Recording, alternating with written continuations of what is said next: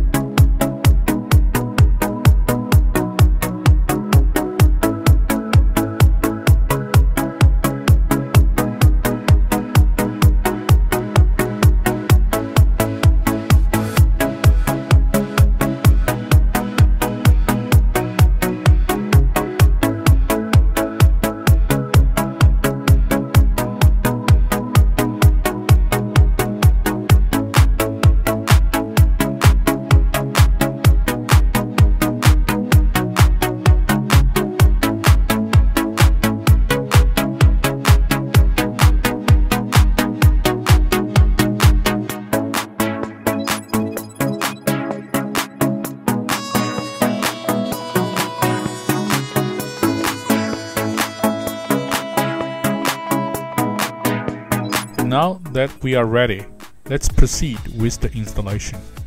Step 1. Install the auto antenna. First, you need to find out the direction with the strongest signal around your building. There are a few ways to do this. You can simply use your cell phone signal indicator. Alternatively, you may enter the field test mode on your cell phone to get a more accurate result. If you have a smartphone, there are several free signal testing apps available too. To learn more about field test mode, please visit our website or the direct link below. Let me demonstrate entering field test mode with my iPhone. Simply type in the number on the screen and press call. You will notice there is a number on the upper left corner which indicates signal strength. It ranges from -40 to -120. -40 means it's close to full signal, and -120 close to no signal. The higher the number, the better. We will want to place the antenna on the direction with the number close to 0.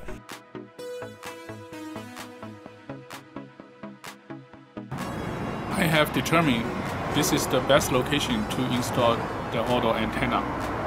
The auto antenna needs to be installed as high as possible, and it has to be at least 2 meters apart from indoor antenna vertically. Therefore, I'm going to install it on the roof. It is better that you find a pole-like object to attach the antenna. Position it in a way that the side of the antenna faces the signal tower, i.e., the direction where signal comes in the strongest. Step 2. Install the amplifier. Once the auto antenna is secured, you need to route the cable into your building and connect it with the amplifier. Choose any convenient location and then simply hang it on the wall. Step 3. Install indoor antenna. Select a location where you need most improvement of cellular signal.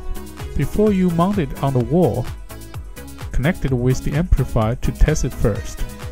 Watch the mode light on the amplifier. If it is blinking red or solid red, it means the amplifier is not working properly. Usually, it is because the inside and outside antenna are too close together, which creates a feedback loop. Move the indoor antenna away from the auto antenna vertically or horizontally until the mode light completely turns off. If you cannot find a proper location, the mode light is still on.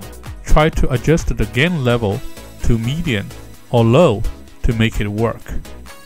However, doing so may reduce the coverage.